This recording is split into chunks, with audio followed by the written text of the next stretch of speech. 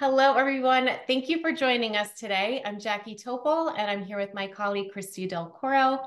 We are the co-founders of the Culinary Nutrition Collaborative, and we'll share a little bit more information about who we are in a moment, but we are so happy to have you here with us today for our first workshop in this two-part series, where we'll be learning all about how avocados can support developing healthy nutrition habits from infancy to adulthood. And here are disclosures. Commercial support has been provided by Avocados, Love One Today, and the Culinary Nutrition Collaborative does not have any other relevant disclosures. In today's webinar, we'll be focusing on the latest avocado nutrition research for moms, babies, children, and adolescents. And today, Christy and I will be your presenters. We're both registered dietitians and culinary nutritionists. We founded the Culinary Nutrition Collaborative as a platform to offer continuing education that's really culinary focused and translates the nutrition science in the kitchen. We started with our first annual conference in 2017 and have grown to offering primarily virtual events year-round to thousands of dietitians and healthcare providers nationwide. We have two annual conferences. We have our Global Cuisine Series, which is a 6-week program that just wrapped up earlier this month, and our Culinary Nutrition Conference that we'll be holding in June. We're also thrilled to collaborate with different brands and speakers to provide dietitians, health professionals, and chefs with innovative programming throughout the year. Now, and here are our learning objectives. We're going to describe key health and nutrition research on avocado consumption as it relates to diet quality and overall intake of important nutrients in adolescents and families. We're going to explain how avocados can support nutritional recommendations for different life stages, including prenatal health and in early childhood through adolescence. And we will list at least 3 family-friendly culinary tips and recipe ideas that include avocado as a source of important nutrients. And here's what we'll be covering today. We're going to review nutrition and behavior considerations for the following life stages: pregnancy, birth to 24 months, children and adolescents. We're going to share practical tips to help empower your patients and clients with confidence to make healthy food choices and cultivate healthy habits and relationships with food. And then we'll be leading a cooking demo to put this information into practice. And lastly, we'll wrap up with some Q&A. So here are the recipes that we're going to be demoing today. I'll be making the avocado, apple, and banana mashup, and Christy will be making the happy avocado berry muffins. And in case you missed it in our email, we'll share the links to the recipes in the chat box. So scientific evidence shows maternal prenatal nutrition and child's nutrition in the first 2 years of life are critical factors in neurodevelopment and lifelong health. Child and adult health risks, including obesity, hypertension, and type 2 diabetes, may be programmed by nutritional status during this period. And what's more, children's eating patterns often resemble those of their household, making it important for parents to model healthy eating behaviors and include nutrient-dense foods as a regular part of family mealtime. So we're going to start by reviewing nutrition considerations for each of these life stages, starting with prenatal nutrition. Nutrition counseling during pregnancy is not only the most effective intervention for improving pregnant women's knowledge and understanding, but it also influences many outcomes related to pregnancy. Knowledge of nutrition can support a healthy pregnancy, support infant brain and body development, help produce nutritious breast milk for baby and for those who are breastfeeding, and help decrease the risk for maternal and fetal complications. Despite the importance of nutrition before and during pregnancy, many moms may not be getting adequate information around healthy eating patterns during this life stage, or may not have access to or know to ask about nutrition. Overall, US adults are known to have low intakes of folate, potassium, fiber, and vitamins A, C, D, and E. This was also found to be true in a national survey of pregnant women that was reported in the 2020 Dietary Guidelines Advisory Committee report. Recommended intakes of folate, potassium, and vitamins A, C, and E are greater during pregnancy and when lactating compared to other life stages. In the image on the screen, you can see that on average, women who are pregnant or lactating are falling short on recommended intakes of vegetables, fruit, slightly, and dairy. Fruits and vegetables provide, as you know, potassium, vitamin C, and folate. So some key nutrients to support a woman's pregnancy journey include unsaturated fats, folate, lutein and zeaxanthin, vitamin A, choline, and iron. And I'm just going to go into each of those briefly. So for unsaturated fats, both mono and polyunsaturated fats, also known as MUFAs and PUFAs, are important. They are necessary for structural and functional brain development, and MUFAs in particular make up a large portion of an infant's blood fatty acid profile. Folate is the best known nutrient for preventing neural tube defects and some heart defects as well. Lutein and zeaxanthin are carotenoids that are critical for proper eye development in utero, especially in the third trimester. And if breastfeeding is the feeding method, lutein is preferentially incorporated into breast milk, despite not being one of the predominant carotenoids consumed in the diet. It represents roughly 25% of the carotenoids in breast milk during the first few days of breastfeeding and increases to nearly 50% by the end of the first month. Vitamin A is an important antioxidant with a range of functions involving eye health, immune function, and neurological development. Vitamin A needs increase during pregnancy for fetal growth and tissue maintenance and to support mom's metabolism. Now, choline has gotten more attention in recent years, but about 90 to 95% of pregnant women do not meet recommended intakes. That's huge. Choline plays an important role in modulating gene expression, cell membrane signaling, lipid transport and metabolism, and early brain development. Iron needs are 50% greater during pregnancy since the body uses iron to make hemoglobin, a protein that helps carry oxygen from your lungs to the rest of the body. The body needs extra iron to make more blood so that it can carry oxygen to the baby. And since we know that we eat foods and not nutrients, let's take a look at what foods should be considered to cover these nutrient needs. There are many options. So when working with patients and clients, it's important to identify foods they enjoy and that are also accessible to them. So some sources of unsaturated fats include fresh avocado, fatty fish, nuts, seeds, and oils. Good sources of folate are avocado, dark leafy greens, asparagus, broccoli, oranges, beans, peas, Brussels sprouts, and beef liver. For lutein and zeaxanthin, sources include avocado, leafy greens, and egg yolks. And lutein is fat soluble, so consuming it through avocado is beneficial because avocado contains the unsaturated fats that help with absorption.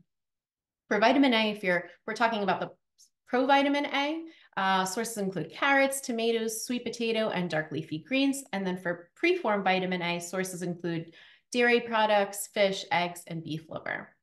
Good sources of choline are meat, poultry, fish, and dairy products, as well as eggs. And then for iron, good sources include meat, seafood, nuts, beans, leafy greens, potatoes, and fortified grains like bread and cereal and pasta. And as you probably know, absorption of iron from plant-based foods like nuts and beans and grains is lower than from meat and seafood. So vitamin C from fruits and vegetables like citrus and strawberries, bell peppers, avocado, they can help with enhancing the absorption of iron from plant-based sources. Nutrition is one of the most important factors when determining the foods to feed an infant or toddler. And during this life stage, babies and toddlers consume small amounts of food, so it's really important to emphasize nutrient-dense foods to make every bite count. And side note, this is actually a picture of my son Gideon, who is 6 now. But in this photo, he was about 6 months old, and avocado was actually his third food that he tried, and he absolutely loved it. So now let's talk about the nutrition considerations for birth to 24 months. So these are the nutrients we want to think about. So first, human milk or iron fortified formula provides the bulk of nutrition for babies and infants. Then there's fat, fiber, protein, iron, zinc, beta carotene, lutein, and zeaxanthin. So I want to just go into each one of those briefly too. So for human breast milk or iron fortified formula, several public health organizations advocate for breastfeeding during the first 6 months of life with a transition to a combination of breastfeeding and complementary foods from 6 months to at least 12 months of age. Iron fortified infant formula is a great alternative and meets the nutrient needs of infants. And as healthcare providers, we can really empower our patients and clients to choose the feeding method that works best for them. For fat, infants can meet dietary fat needs through human milk or formula. In infancy, research recommends that dietary fat comprise about 55% of energy intake to provide adequate energy for rapid growth, as well as the essential fatty acids for brain development. Specifically, monounsaturated fatty acids have been shown to be important for normal growth and development of the central nervous system and brain, as well as beneficial for fat-soluble nutrient absorption.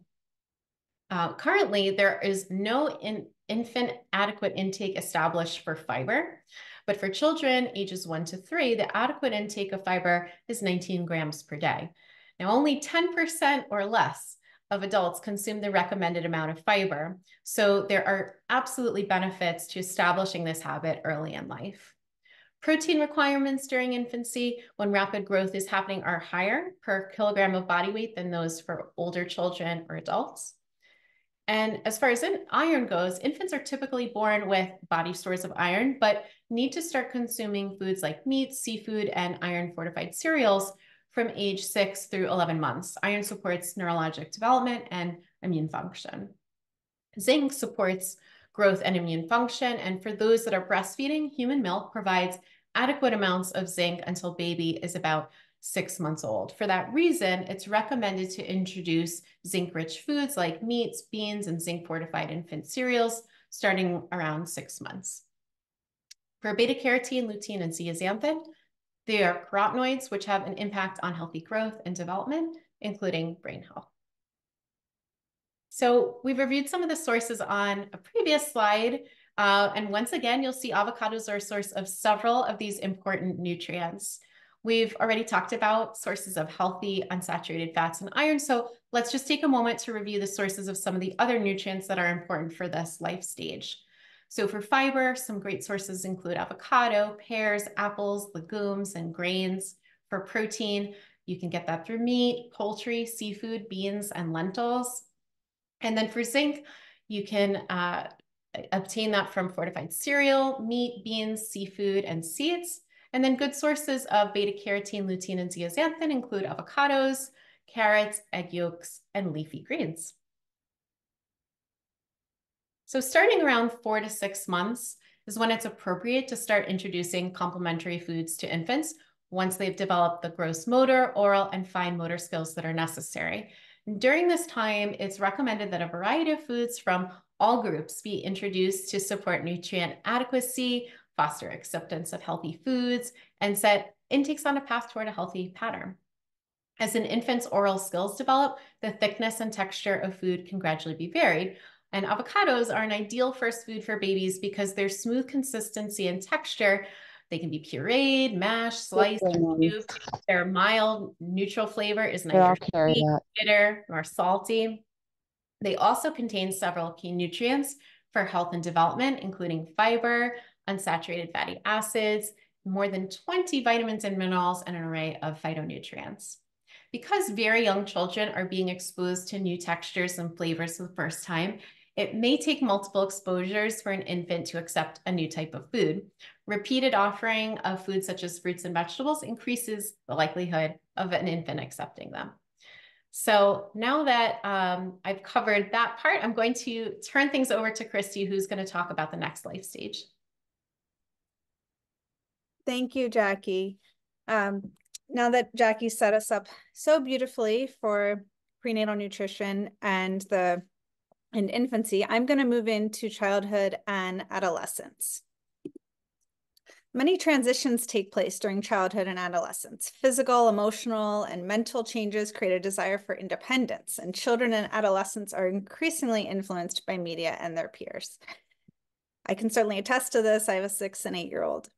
As many parents can probably relate, this presents unique and evolving opportunities and challenges related to healthy eating. Beginning in early childhood, dietary habits that are established set the stage for eating patterns that will impact health throughout the lifetime. Aside from promoting healthy growth and development, healthy eating patterns during this life stage can help reduce the risk of developing high blood pressure, high cholesterol, impaired glucose tolerance, heart disease, and type 2 diabetes later in life. Establishing healthy eating patterns at a young age involves both emphasizing nutrient-dense foods and these foods making up the foundation of the diet, but also modeling and encouraging a positive relationship with all foods, which we'll get into a little bit more as we go on. From the standpoint of meeting nutrient needs during this lifespan, a few key things for our patients to focus on when supporting healthy choices for their children and adolescents include, number one, emphasizing a variety of foods, including nutrient-dense options such as fruits and vegetables, whole grains, variety of protein sources, and dairy. Snacks are an ideal opportunity to promote consumption of nutrient-dense foods, especially during early childhood when the total volume of food consumed at mealtimes is lower than when children are older. Then into adolescence, snacking can be a good strategy to meeting increased calorie and nutrient needs. Fat, fiber, and protein are all nutrients that promote satiety and help us stay full, as we know, and satisfied for longer, which is so important for growing kids. Some ideal snack pairings could be a slice of whole grain toast, which provides fiber, topped with mashed avocado, giving you the fat and fiber, and some fun seasoning of your choice. And I'm going to give you some suggestions for seasonings towards the end of the presentation.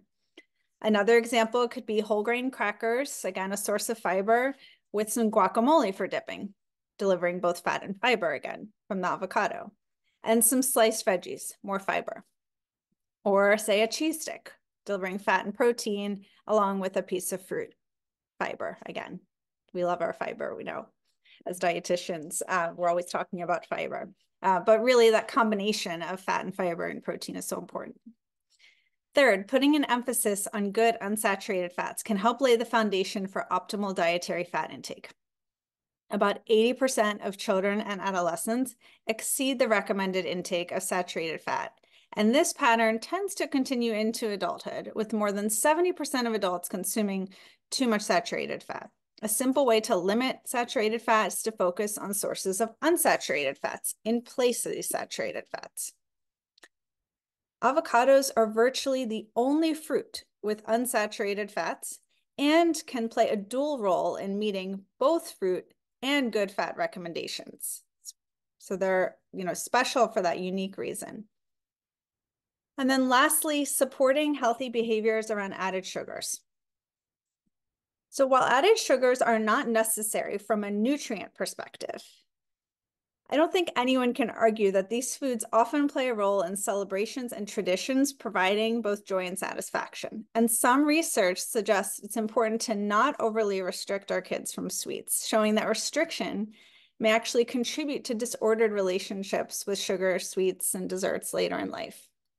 Including sweets at mealtimes and not limiting sweets to just those special occasions can help to normalize sweets and may reduce the risk of this disordered eating later in life. So just keep that in mind, and we're not going to delve too much into that. But, that is an area of intuitive eating that we're also going to be covering later on in this presentation. Research shows that on average, fruit and vegetable intake starts to fall below the recommended levels beginning at age 5 and continuing through childhood, adolescence, and beyond. We can really help parents encourage fruit and vegetable consumption and foster a preference for these foods in their children at a young age to ensure adequate intakes later in life.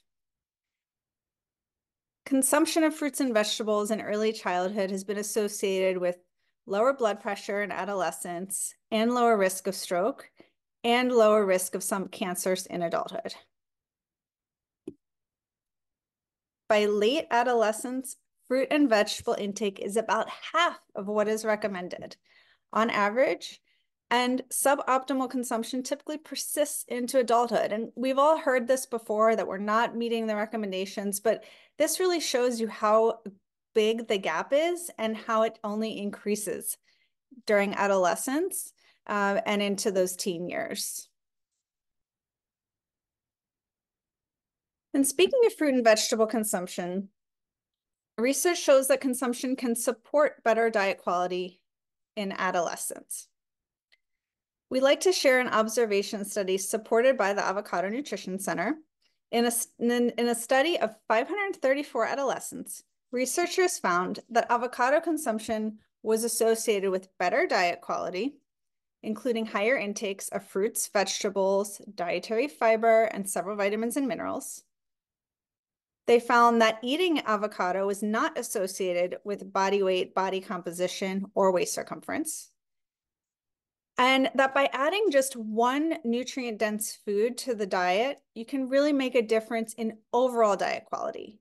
And adding one food at a time can start to build this foundation of a healthy eating pattern. As we know, all studies come with some limitations. Since this was an observational study, the findings do not show cause and effect, and more research is needed to generalize the results to larger, more diverse populations. Now, we've talked a lot about nutrition considerations during these different life stages, and I want to take a minute to emphasize behavioral considerations, since this is the driving force of developing healthy eating patterns. So there are opportunities all along the growth continuum for exposure to a variety of foods, particularly nutrient-dense foods that we want kids to have a preference for. Starting with prenatal nutrition, as Jackie covered, when the baby is growing, it is influenced by what the mom is eating. Babies start learning about flavor before they're even born. Many of the flavors that mothers eat are transmitted into their amniotic fluid, and this is how babies are exposed to this variety of flavors, even, in utero. Now, during birth to 24 months, babies have an opportunity to experience a variety of foods and flavors, and this can impact their future taste preferences, food choices, and overall health. Whether a baby is breastfed or formula fed, they have an opportunity to experience different flavors during this time. When it comes to introducing solids, the practice of repeated exposure to food can help increase the acceptance of the food. For instance, a baby's rejection of bitter taste is innate, so they need experience with bitter taste through more exposures to enhance their acceptance. We're not born liking the taste of bitter foods as we are sweet foods. Children's eating patterns often resemble those of their household, making it important for parents or caregivers to model healthy eating behaviors and include nutrient-dense foods as a regular part of family meal times. In fact, research shows modeling is such an important practice in influencing child's diet quality. And it's also just as important to model and discuss how all foods fit to help develop a healthy relationship with food in general, as I touched on earlier. Intuitive eating experts strongly advocate neutralizing all foods to reduce the risk of disordered eating and over-restriction later in life. For example, an intuitive eating expert may recommend serving a cookie alongside a nutrient-dense meal, say one that includes avocado, rather than telling a child they need to eat the nutrient-dense meal or eat the avocado before getting the cookie. There's certainly a lot of nuance to this, but we felt it's important to mention this. Sharing meals with your child and modeling healthy eating behaviors and practices helps them to observe and learn these beneficial behaviors. Family meal times are an opportunity for a repeated exposure of new foods and to make these nutrient-dense foods a regular occurrence. We know childhood and adolescence is marked by increased desire for independence, so involving children and adolescents in grocery shopping and cooking and meal selection can help them feel more empowered in their food choices and help them foster these healthy habits and relationships with foods. One approach that always resonated with me that I just wanted to share, because it always stuck with me when I was first introducing solids to my children, was the division of responsibilities between parent and child at the table. It is the parent's job to offer the food and the child's job to decide what and how much to eat. And this principle is based on the renowned child feeding expert, Ellen Satter. We're happy to drop a link in the chat box or to provide more resources after the webinar if you're interested in this feeding concept. Establishing healthy eating behaviors early can impact the health and well-being of the family. And in fact, there was a randomized control trial also supported by the Avocado Nutrition Center, in which researchers explored how integrating avocados into the diet of Hispanic and Latino families would impact family-level nutritional status and cardiometabolic risk factors. So in this study, 72 families received either 3 avocados per week or 14 avocados per week. Families in both intervention groups received nutrition education and avocados over a 6-month period. The goal was to provide the participating families with tools and tips to improve diet quality and meet nutritional goals, yet not individually counseling them on energy restriction or elimination of any foods. And just to note, high consumers of avocados were excluded from the study. So if they were already consuming a lot of avocado, they were excluded. So what did the results show? That compared to the low avocado allotment group, the ones that were receiving 3 avocados per week, the high avocado allotment group had a significant reduction in caloric intake, saturated fat, and sodium, as well as dairy, refined grains, and red and processed meats. And neither group experienced changes in body weight, BMI, or waist circumference, despite the added calories from the addition of avocados. As with all studies, we must consider limitations. For this study, that includes drawbacks of all validated food frequency questionnaires, which prevent the generalization of the findings. However, these findings are a good example of how a culturally traditional food that is already well-loved can be used as a way to build healthy eating patterns. Again, a good reminder of the importance of discovering nutritious foods that our clients already love and working within those preferences to create more healthy habits.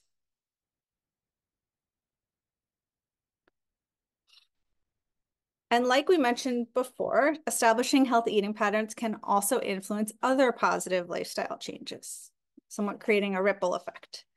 Another study involving the same 72 Hispanic and Latino families from the previous study found that higher allocation of avocados was associated with significantly higher physical activity and no adverse changes in BMI or blood pressure. These findings provide evidence suggesting that just one healthy eating behavior can lead to other healthy behaviors, and how just one change can jumpstart our clients and lay a foundation for other positive behaviors.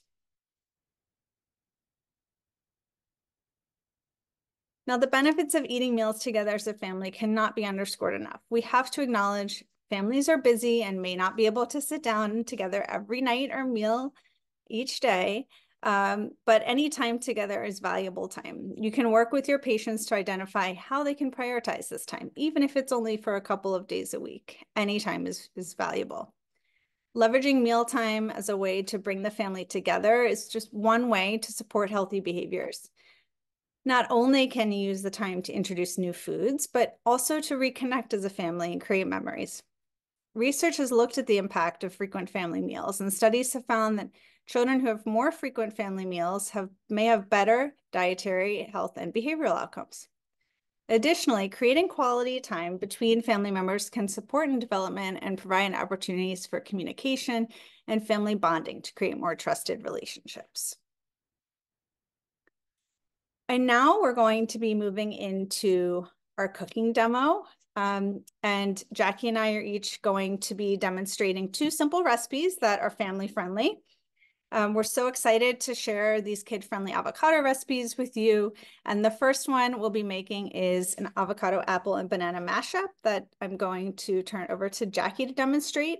And the recipes have been sent out over email, and I'll also drop them in the chat box again. Feel free to put in any questions you have in the chat box as well, and we'll get to them at the end. All right, everyone, I'm going to show you how to make this delicious avocado banana apple mashup. And this recipe is really perfect to whip together for a quick and nutrient-dense meal for your little one. And it can also be adjusted to include other fruits and vegetables too. And like we mentioned, avocados are a great first food to introduce to infants, not only because they contain nutrients such as unsaturated fats and fiber, but they also have a very mild flavor, and they can be mashed into a creamy texture, which can really help avoid any chances of choking. So first I'm going to just walk you through what I did with the apple. So I peeled the apple, and then it's a red apple. I used a gala apple today. And then I just boiled it with a little bit of water for about 10 minutes so that it was nice and soft. So I'm gonna put that in my little mini food processor. This is a great little kitchen item because it's really not intimidating. So if you have some older children who are helping you, it's really wonderful because It's just not really intimidating. It's not as intimidating as like a really big food processor or blender. It's nice and small for them. So we're going to put that in, and then we're going to add in our avocado. So first I want to talk about even how to select an avocado. So it should have a really nice dark color like this. And then when you press it, it should have a little give. And that's when you know that it's nice and ripe. So I'm going to show you how to cut it. So you want to put it on your cutting board. Make sure your cutting board is nice and stable. I have a wet paper towel under mine. And then you can cut into it. So using a very sharp knife, you're going to cut into it. Your knife will cut the pit, and then you're going to just go all the way around and you'll be able to cut it. And then beautiful avocado right here. Now, to get out the avocado, you want to also do this carefully. So you can use your spoon very easily to get out one half, no problem there. I'll just break this up into quarters so that it's a little easier for my food processor. And then to get the pit out, what we recommend is that you either push the pit out or use your spoon to scoop it out. And this is, again, this is like a fun little task for an older child to help with. So then again, I'm going to scoop my avocado right out. And then I'm going to put that into my food processor. And then lastly, I'm going to add in a ripe banana. You can see the spots on there. So it's nice and sweet. And that's going to be a great way for them to get just like a hint of sweetness into this recipe. And then we are going to blend it up. Now, what you could do as well, you could certainly add in some spices. And that's a really great way of introducing them to new flavors. So you could add in cinnamon or ginger. Those would be great additions. You could also swap out the apple for a different fruit if you want to use maybe something like peach or mango. That would also go very, very well in this. So I'm just going to blend this up real quick.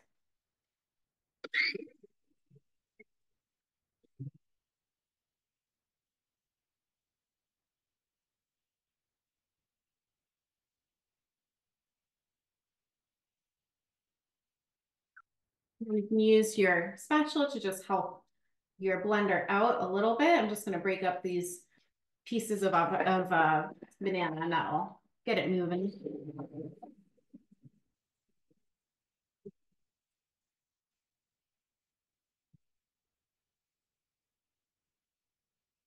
Okay, and that's it. We are done. So this is what it looks like. Let me open it up. And it's beautiful green color. So what you could do is you can serve a little bit to your baby, and then anything that you have left over, you could put in a silicone tray like this. Let me just grab it.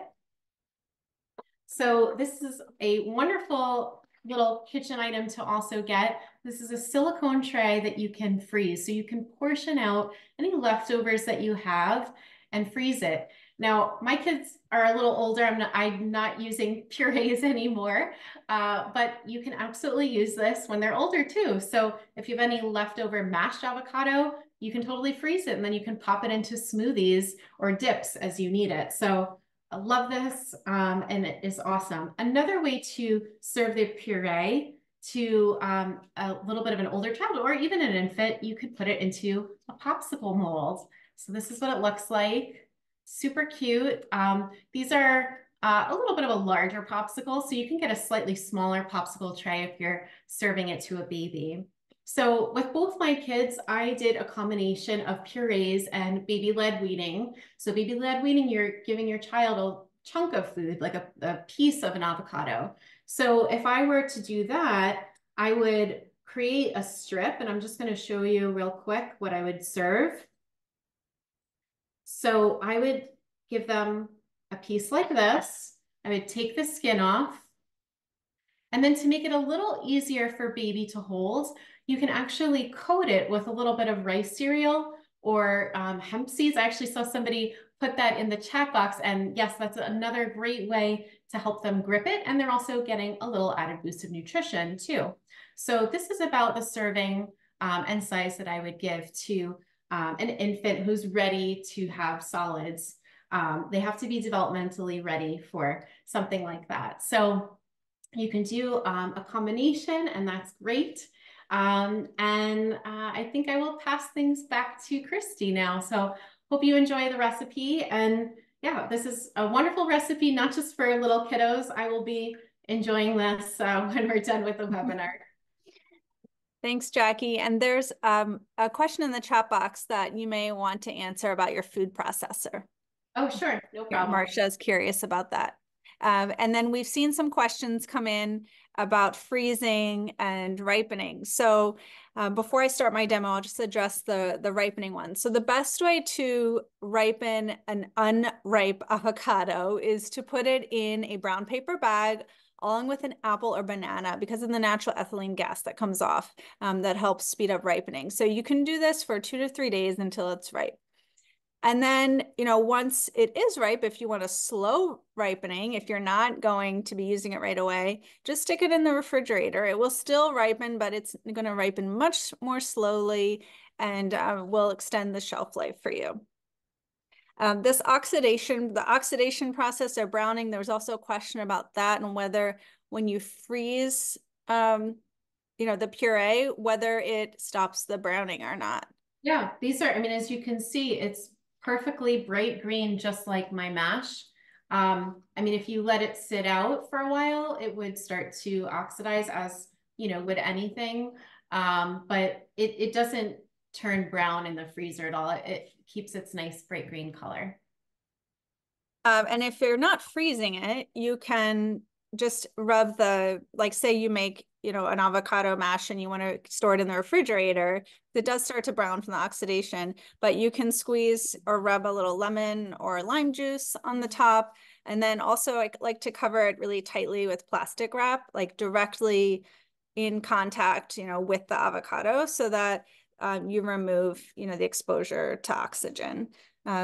Just keep in mind with storage of avocados, there was a viral trend about storing them in water. You do not want to do that. So you don't want to store avocados in water to prolong shelf life. So I just replaced the spotlight here since I'm going to be moving into my demo. You don't want to do that. You don't want to store the avocados in water, really any kind of produce like that. It can really increase the risk of foodborne illness. So don't listen to the TikTok trend. And, any kind of pathogens like listeria or salmonella that exist on the fruit's exterior can really multiply when submerged in water. So just keep them out on the counter in a brown paper bag or in your refrigerator. Okay, now I'm going to be moving into the demo for these avocado banana berry muffins, and I'm going to be using a blender. So this is a different kind of muffin method than you might be used to. So instead of whisking ingredients or using a handheld blender, I'm actually going to be using a high-speed blender because it includes oats, and I'm going to be making essentially an oat flour. So I'm going to show you here. I'm going to start adding. I have my ingredients already measured out. So first, I'm going to add 2 cups of rolled oats. Any kind of rolled oats are fine. And then I'm going to add, let me do this in the order of the recipe that you all have in front of you. I'm adding 2 large eggs. And if you wanted to make this recipe gluten-free, just use certified gluten-free oats. So there aren't any other sources of gluten other than if you have celiac, to make sure that the oats are certified gluten-free. Then we have a half of a ripe avocado. So that's pitted, no peel on, of course. It needs to be ripe. That's important because we need to blend this. So we don't want any hard chunks of avocado in our muffin. So we need to be nice and ripe. Then 1 ripe banana. And the avocado here in combination with the banana really gives a creamy consistency and is a good replacement for butter that you might use in a muffin. Sorry, the banana is a little bit brown, but that's actually a good thing to point out. If you have an avocado or banana that's a little bit overripe, you can go ahead and use it in a muffin batter. That's a good way to use it instead of throwing it out as it's going bad. Not going bad, but over ripening. Then we have a half a cup of applesauce. So again, this is a common replacement for a source of saturated fat like butter. And then we have some other ingredients I'm going to pull over here. We have our sweetener, we have maple syrup, vanilla extract, and then our dry ingredients. So I'm going to add a quarter cup of maple syrup. And you can use another sweetener if you want, such as agave, if you wanted a neutral sweetener, but just remember to not use honey for the first year of life, because that's for food safety, that's not recommended for babies. Then I have here in this little bowl, 1 teaspoon of baking powder, half a teaspoon of baking soda, and a quarter teaspoon of salt. Lastly, 1 teaspoon of vanilla extract.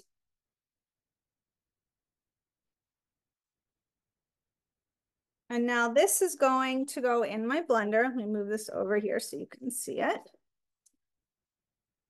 Might get loud for a moment, but luckily Zoom quiets it down for us.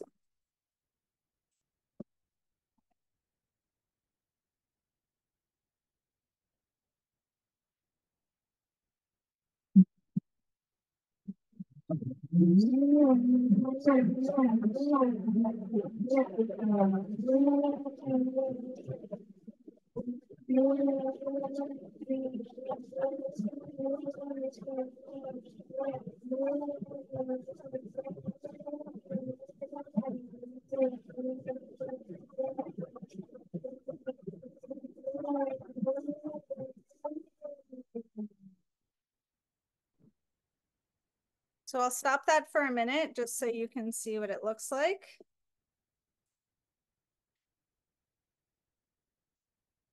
So we need to blend it until smooth. I'm going to blend it just another moment because I see some whole oats still left in here.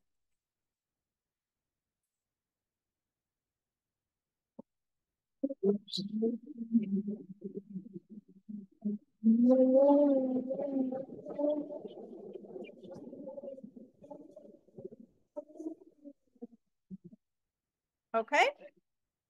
So now is the point where I'm going to add the berries.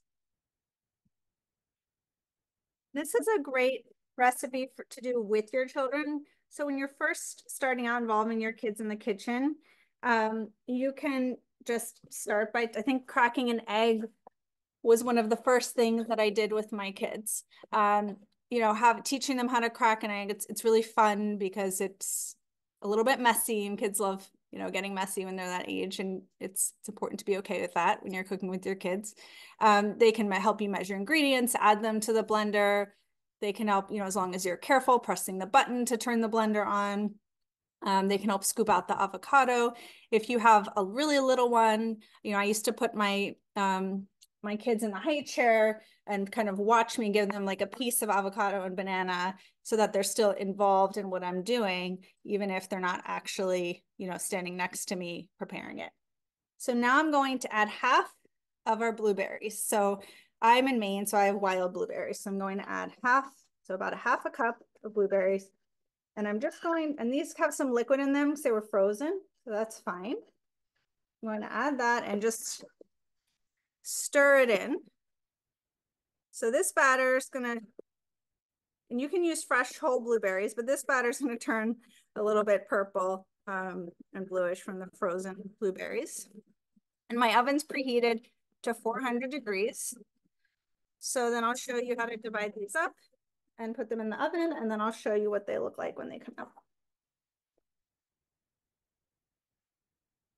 This is also something kids can help you with. So I have some lightly greased muffin cup liners just so that they pop out even more easily. So then just pour it about 2/3 of the way up. I won't do all of these for just for the sake of time, but just to show you how high to fill them up. And then, so I would keep going, and then I'll show you how to just top them with the remaining blueberries. So this is all something your kids can help you with. So then I would have the remaining blueberries and just top them on top and then press them down slightly. Doesn't have to be, perfectly evenly distributed, but just press them down into the batter a little bit. And then these go into the oven for 15 to 18 minutes and until a toothpick comes out clean. And then they look like this. And they're really, really delicious. And these can be great, made in advance and even frozen. It's good to kind of make the beginning of the week and then pack as a snack in your kids' lunches or as a, quick snack from home. And so now, oh, Susan wants me to open one up to see the inside. Sure, of course.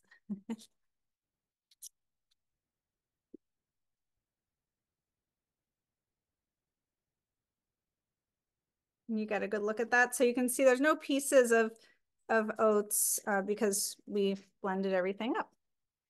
And it's a little bit, naturally sweet from the banana and from the berries. And then, of course, and the vanilla extract also helps. And then, of course, you have a little bit of maple syrup. I would put them so they don't get freezer burned. There's a question about how to store them in the freezer. I would keep them, as tightly sealed as you can. And yes, they would be fine for 6 months. I mean, really just the quality, if there's any exposure to air, they might get a little freezer burned over time. And now I'm going to, there's a question about what I put in the bottom. You don't have to line the muffin cup liners, but the recipe suggests lightly greasing them so that the muffins come out even more, not stuck to the muffin cup liner.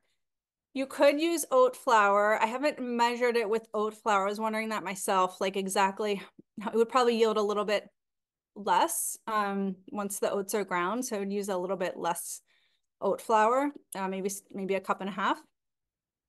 And the temperature and time was 400 degrees for 15 minutes, 15 to 18 minutes on the middle rack. And I'm going to go in before we wrap up. If we could just see the slides again.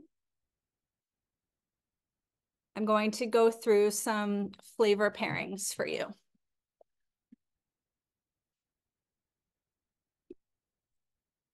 Great, thank you. So now before we wrap up, we want to leave you with some suggested flavor pairings for your own recipe development inspiration. So recipes are wonderful. We all do rely on them, but it's also good to just experiment in the kitchen and, not rely on not always measuring every single ingredient out and feeling the confidence to put together recipe combinations of your own. And I saw some great suggestions in the chat box already that touches on some of these recommendations. So on the left, you'll see that we've broken these down by 5 taste elements: sour, salty, sweet, bitter, and umami, the savory taste. And on the right, we've included some suggestions for spices, aromatics, and condiments that pair especially well with avocado. You can see avocado can really be a vehicle for so many different tastes and textures, which is important to keep in mind when introducing solid foods and advancing through different feeding stages. So one problem, with a lot of those pouches of ready-made baby foods on the market is that they're just all one texture.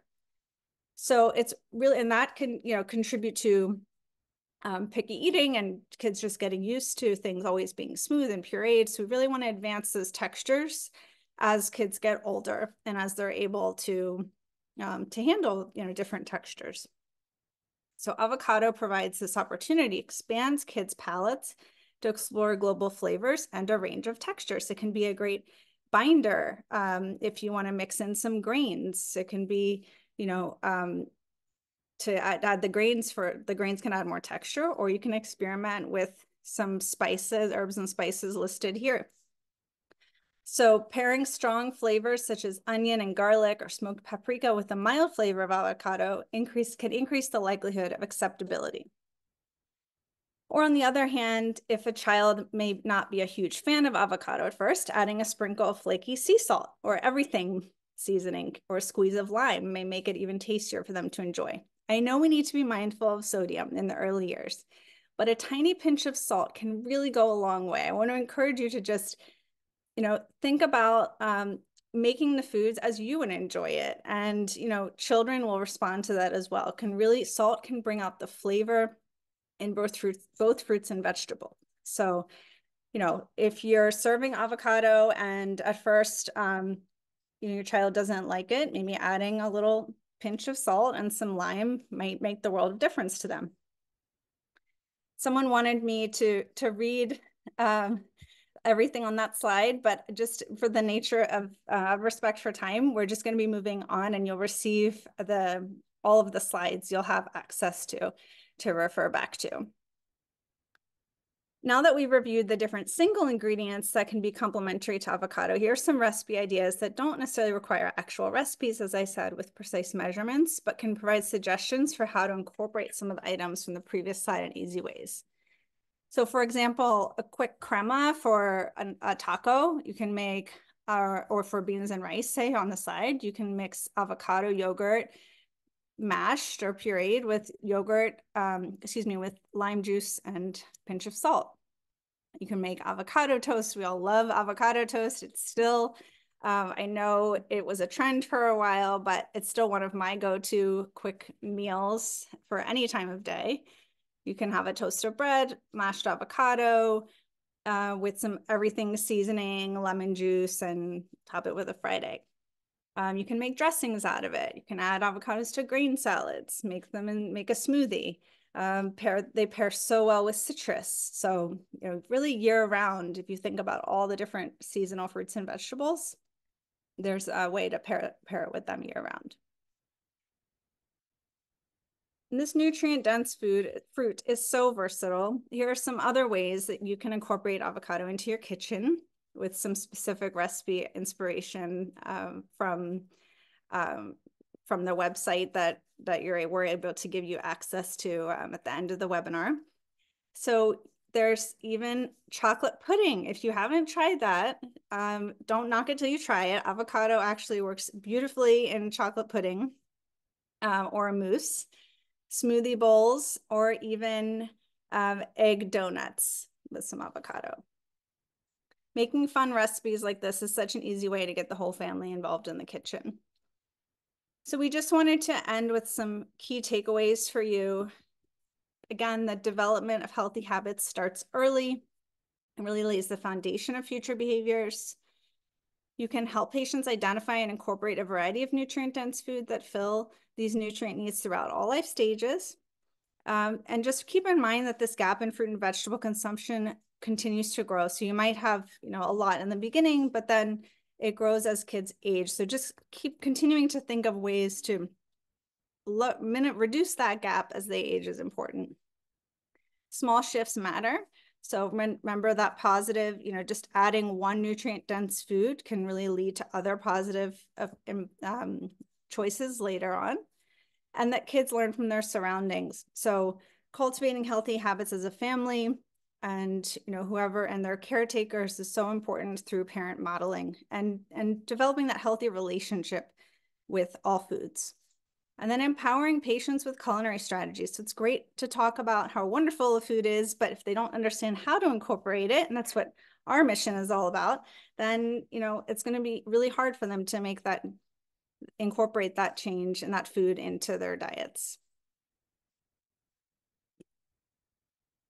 So with that, we're coming to an end. We'll have a few minutes for questions. We just want you to bookmark this in your calendar, save the date, and register now if you're able for part 2 of this series, which will go into the next life stage, establishing and sustaining healthy habits throughout adulthood with fresh avocado. And that will be September 19th, same time. And now we'll take a few questions. Okay, I've been collecting them. Mhm.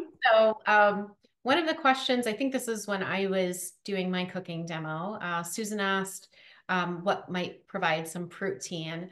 And you could totally add some yogurt um, or even cottage cheese into this mashup, and it would be great. And then you'd get a little added boost of protein. Um, Another person asked for suggestions for what can be added to the final product to create a non-mashed texture for people who have issues with smooth textures.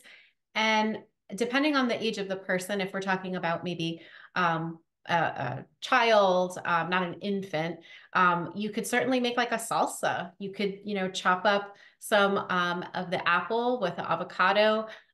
You could put the banana in, but maybe you could do another fruit like mango and make a salsa with that, and it would be really good, a fruit-based salsa. Um, Another question was for a vegan version, could you of the muffins, Mhm. could you use something like flax eggs or something else? Yeah, I haven't done it, but I would say a flax egg could work. Jackie, you're actually better at answering this because you do more vegan baking than I do. I totally imagine it would work. I haven't tested it with that, but I'm sure it would be fine. And then Mary asked, is it okay to use overripe avocados? Like the brown spots, should you cut it off? And I mean, it's fine. It's just bruised, it's just like how a banana might get a little bruised. It's totally fine. The nutrients are there. So totally use it. And especially in something like, the muffins where it's being blended in or the mashup, Mhm. it's being combined with other things. Totally fine. It'll be disguised if there's that, little bit of brown. So Yeah, no. I would say the only if it's, yellow or looks really stringy or is, black or something like that, if it just looks off or smells, then if it's bad, of course, don't use it. If it doesn't, but just for the brown, that's fine. And Alina asks, what would you recommend as an alternative for applesauce? She has everything to make the muffins today, and she wants to make them. I would probably just add a little more avocado, or maybe some yogurt. I'm trying to think, like not necessarily Greek yogurt, but regular yogurt, or a little bit of, well, applesauce is usually like a butter Or replacement, banana, or maybe. banana. Yeah. Yeah. I would probably add more of the avocado and banana and then let us know how it turns out. You might need, yeah, because the applesauce adds a little bit of sweetness. So, um, you might want to just adjust, taste. Well, you can't really, you're not supposed to taste it with raw egg, but just I think keep that in mind when you're making your substitution. And just one last question, because we're right at 2 o'clock now. Could you use oat flour? And I'm sure. Yeah, I saw that question. So I would just, you definitely could. I'm just not exactly sure of the ratio because I haven't done the conversion, but I know it would be a little bit less oat flour. So just look at the consistency. So don't add 2 cups. So just start with less and then adjust based on the consistency to make sure it's, kind of like pancake batter, muffin batter, where you can pour it out of the blender, Yeah. but not too thin. And I just want to read one comment that a participant just put in the chat. Eleonora wrote that words that you use for describing foods is critical when working with children. And I couldn't agree more with that. I've taught plenty of kids classes, and it is really true. You really have to name a recipe in a way that's really inviting to kids. So, I might call this like a green monster mashup, or something like that. Use words that are like exciting and kid friendly, and that might help entice them to try the recipe. So great point. Thank you, Eleanor, for putting that in the chat box. I Yes. think, yeah, go ahead. No, and I think at this age, especially, just because I pay a lot of attention to, the recommendations from, like I said, the intuitive eating experts and other pediatric dietitians to really not focus on the nutrition as, so much at this age, but just really to encourage, talk about the flavors and textures and, like Jackie said, using that creative words and just get them involved in the kitchen, and just get them excited about food in general, and not focus so much on, what it's doing for their bodies at this young age, at least in early, their very early years. When you get into adolescence, the teenage years, that's different. They'll probably have more interest in that. But, to not label good and bad foods, as we know, and just to get them, excited and interested in cooking with you and in trying different foods. Well, this marks the end of our the continuing education portion of the webinar.